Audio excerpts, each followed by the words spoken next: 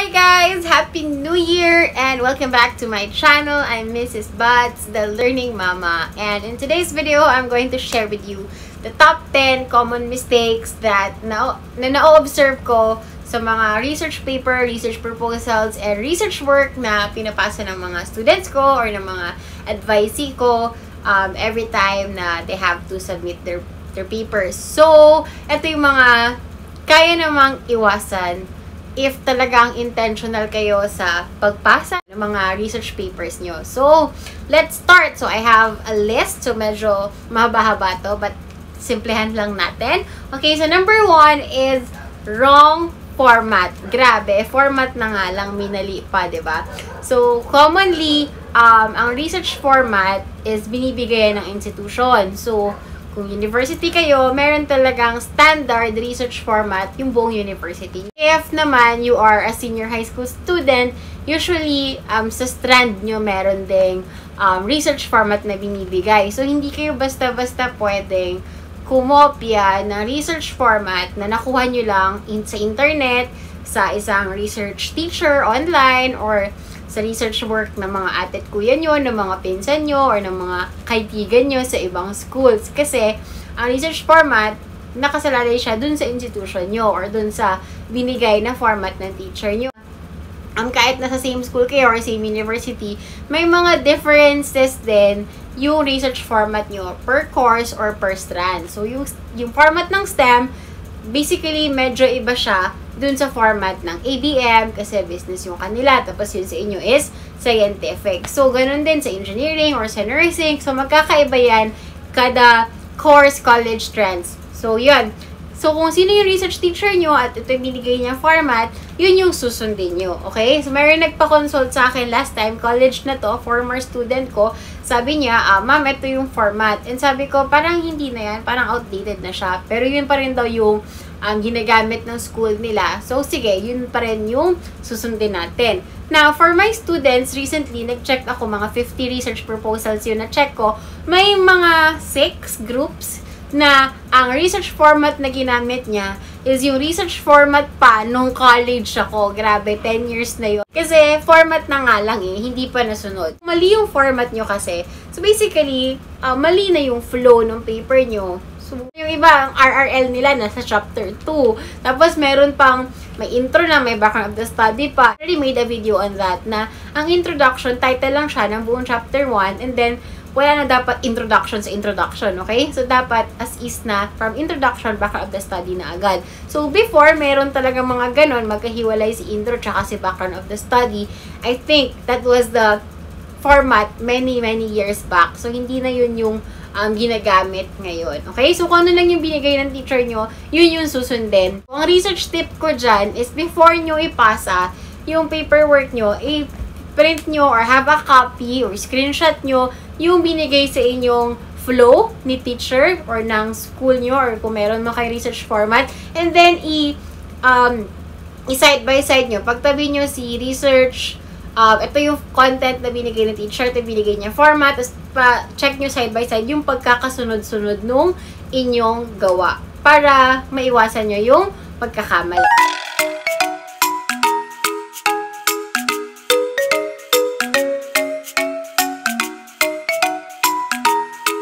Number 2, in relation sa formatting, meron tayong, ito yung isa rin sa mga nakikita ko mali. Inconsistent yung pagsusulat or improper yung writing. I'm gonna show it here yung mga samples. Halimbawa, yan, makikita nyo na magkakaiba yung font. May 14, may 12, tapos may 16, may 18. Hindi pa pare-pareho yung font na gamit. May nag-Arial, may nag-Times New Roman. So, tingnan nyo, ang pangitingnan, di ba? May nakatahoma. So, pag tinignan nyo yan sa paper, parang, ano ba to? Kinapi-paste, tapos hindi man lang inayos. Tapos yung iba, naka-indent, tapos yung iba, double space, yung iba, single space. I know na minsan, kinaka-copy-paste nyo lang yan, pero sana, before nyo ipasa, naayos nyo, di ba? Na-read through nyo yung buong paper na pinasa nyo, na format nyo ng maayos, na check nyo yung spacing, yung font size, tas yung indentation. So, kung proposal yan, wala pa dapat yung mga borders. So, yun. Be careful with those things, ha? So, pag sinabi ni teacher na font size is 12, double spaced, and then indentation, ganito yung mga indentations or margins on all sides. So, dapat ma-follow nyo yun. Hindi yung paiba-iba. Writing tip, again, commonly kasi na practice, diba, is nagpapasahan lang kayo. Ikaw sa background, ako sa RRL, ikaw sa SOP, tapos pinagsasama-sama nyo na lang siya. So, again, pag pinagsama-sama nyo yan, before nyo sanang ipasa, i-read through nyo. Tingnan nyo kung presentable ba yung gawa nyo. I think I already made a video on how to make your paper more presentable. I'm gonna link it in the description box. Pero ito yung video, ito yung cover nung video na yon. So, yun, you can watch this video as well para makita nyo kung ano yung how to write your paper properly, especially the background of the study, kasi yun yung pinaka-bungad.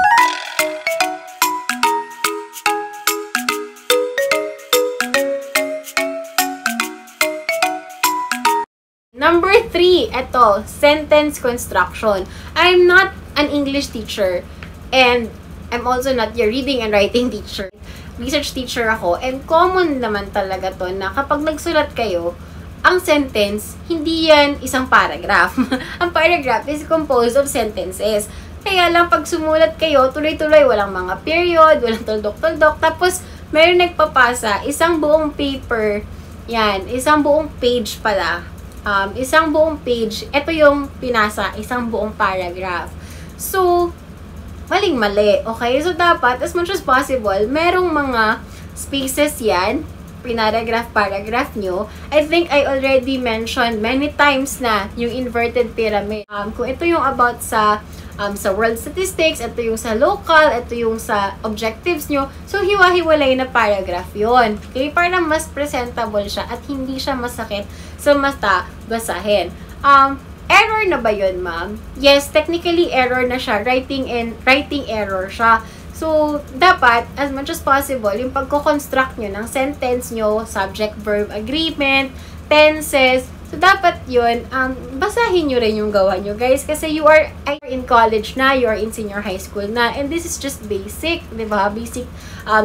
Basic rules of grammars and syntax. So, dapat yun, makaayos siya. Okay, sa tenses naman, kung research proposal yan, dapat future tense. Kasi hindi nyo pa naman nagagawa yung study, diba? Magpo-propose ka pa lang. So, therefore, lahat dapat ng tense nyo is futures. We will look into, we will try to, we will test, we will conduct this study. Hindi yung we conducted, we tested, tapos na, nagawa nyo na. For research proposals, dapat future tenses yan. So, kaya, recently, may mga na-check ako, tapos talagang kinomentan ko, nagawa nyo na yung experiment, tapos na, kasi past tense na yung ginamit. So, yun guys, this is a formal research paper. So, as much as possible, dapat, maayos yung pagsusulat nyo. Kahit man lang maintindihan, sana understandable naman yung pagkakasulat nyo. Also, pahabol na lang din pala sa formatting, baka makalimutan ko. Dahil formal research paper yan, dapat walang mga colors. Dapat black and white. Okay? Tapos, standard na same yung font size. Tapos, kung mayroon man kayong need na mga headings, naka-bold lang yon. Hindi nyo yun i-enlarge into 14, to 16, to 18. Walang ganon. Also, yung mga frameworks nyo, mga figures nyo, hindi dapat yun naka-colored. May border pa, may design pa yung tables. No, yung mga graphs nyo, no, that should be black and white. Same font size and simple boxes lang ang gagamitin.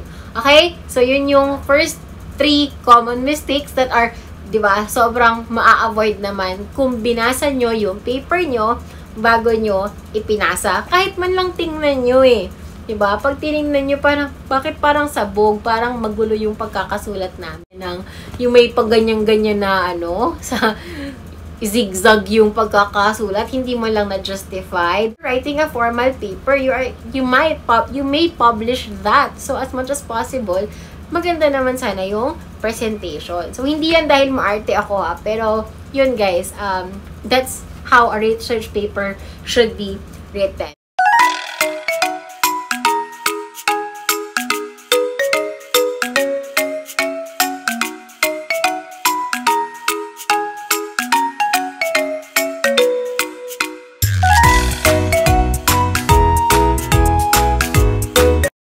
Okay, number 4.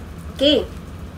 Your paper is not concise. So, pag sinabing hindi concise, ang dami yung satsat, ang dami yung sinulat, ang daming mga flowery words, hindi kayo straight to the point. Sabi ko nga, yung background of the study, 2 to 3 pages, yun, na double space. Pag marami kayong mga kinopy-paste lang dyan, ibig sabihin, hindi nyo na yung input, kinopyan nyo lang. Meron naman nagpasa, kakakunti lang talaga yung laman, as in, walang-wala. So, pag sinabi namang concise, nandun lang yung main point nyo. Nandun na yung pinaka gusto nyong sabihin, nandun na rin talaga yung objective nyo, malinaw naman kayo sa content.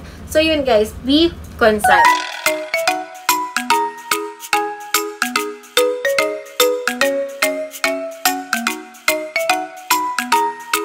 Okay? Number 5. To, too little or too much literature that is unrelated. Okay, so himayin natin tong RRL. Before, pre-pandemic, kapag open yung mga libraries where students can go out to their house, talaga nag-require ako ng minimum of 100 literature.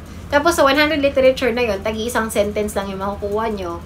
So, ibig sabihin nun, binasa nyo talaga yung paper, di ba? So, commonly, ang ginagawa nyo lang is copy-paste. Minsan, yung kinopy nyo, hindi naman na-related sa study nyo. Now, here's my RRL tip. Pag nagsusunod kayo ng RRL, pag nakita nyo sa, halimbawa, sa Google Scholar, okay, check Google Scholar, may nakita kayong article, usually, ang lumalabas dyan, diba, is their abstract. So, yan. Or yung mga sample lang, kasi binibili yan karamihan ng mga research papers dyan. So, pag nakita nyo lang yung abstract, check nyo lang dun sa, yan, yung abstract na yan, tingnan nyo yung results, yan lang yung i-copy nyo. Hindi nyo na i-copy yung buong abstract na yan. I-copy nyo lang kung ano yung relevant and significant sa paper nyo. So, hindi nyo kailangan na i-copy lang lahat-lahat yan. Eh, hindi naman yan related sa study nyo. So, as much as possible din, I call this tinatahi. So, pag tinatahi, pag nagsama-sama nyo yung mga literature na magkakasama.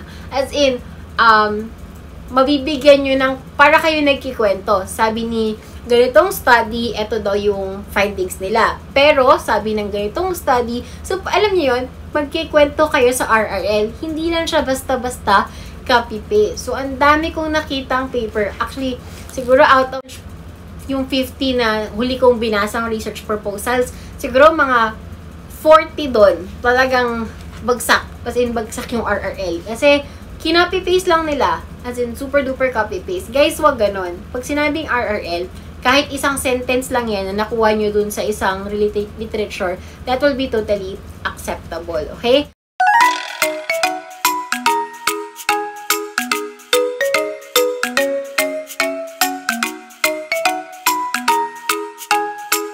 And then, number